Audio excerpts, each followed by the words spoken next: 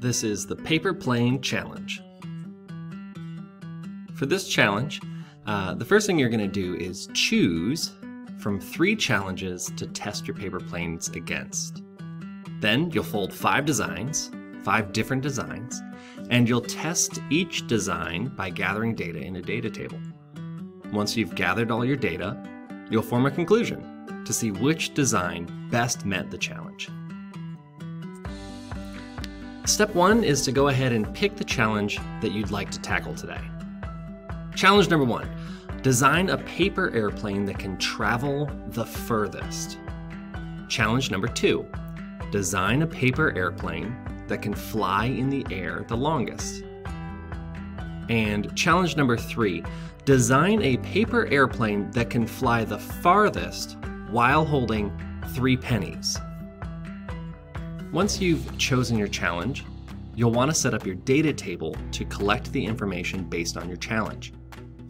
If you scroll down to the data table, you'll find that column number 3 is blank. Depending on your challenge will change what you put in that header. If you chose challenge number 1, you can type in distance flown. If you chose challenge number 2, you can type time in the air. And if you chose the 3rd challenge, type distance flown. Again, for this step, you'll need to make sure that your data table's ready to collect information. If you chose the 1st challenge, type distance flown in this 3rd column. If you chose the 2nd challenge, you can write time in the air. And if you chose the 3rd challenge, type distance flown. With your data table set up, it's time to create your 5 designs. You'll want to click the link in the directions above to go to the website called Fold and Fly. This website includes dozens of designs of different paper airplanes, and it lists some of the design's strengths. Your job is to choose 5 of the designs and follow the video or the written instructions to fold your 5 paper airplanes. Again, for this step, you'll scroll down to step number 3 and click on the link for Fold and Fly.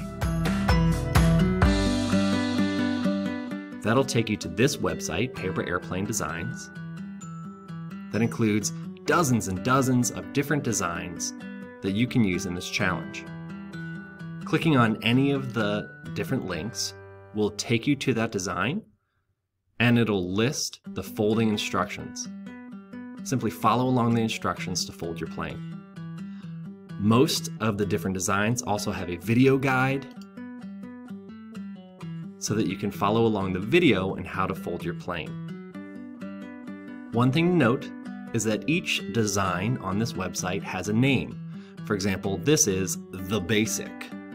If you chose to design The Basic, down in your data table, underneath Name of Design from Fold and Fly, I would put the name of the design, The Basic. Make sure that you are naming all of the designs for designs 1 through 5.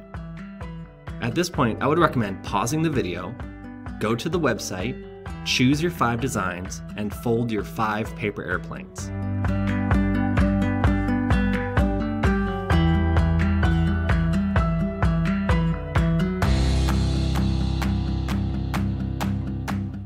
Now that you've created your 5 paper airplanes, it's time to test them. To test your paper airplanes, you have to start in the same place. You're going to measure the distance from where you start to where your plane ends if you're doing challenge 1 or 3. If you're going to do challenge 2, which is how long a plane can stay in the air, you'll want a stopwatch. Most phones have that feature baked into them, so have the stopwatch app or the clock app if you're on an iPhone to go ahead and work as a stopwatch. Now, if you're measuring distance flown, again, pick a spot in your house where you will always start. Then take each of your planes and give them a toss. You might need to do it a few times to give them a fair throw. If your throw wasn't effective, or if you know you could do better, you can always throw it again and put in the better data. One thing that might be a challenge is actually measuring the distance. You have a few options. One option is to use a ruler. You can put the ruler at your feet And starting at your feet, so for example, if you start throwing here, you can use your ruler and then slowly move the ruler towards the paper airplane, keeping track of how many centimeters your paper airplane flew. If you don't have access to a ruler, that's fine. Use your feet.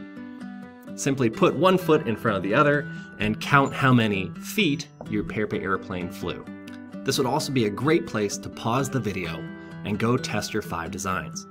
Don't forget, you have to include your data in the data table. You'll also want to record any observations that you made while you were testing your designs.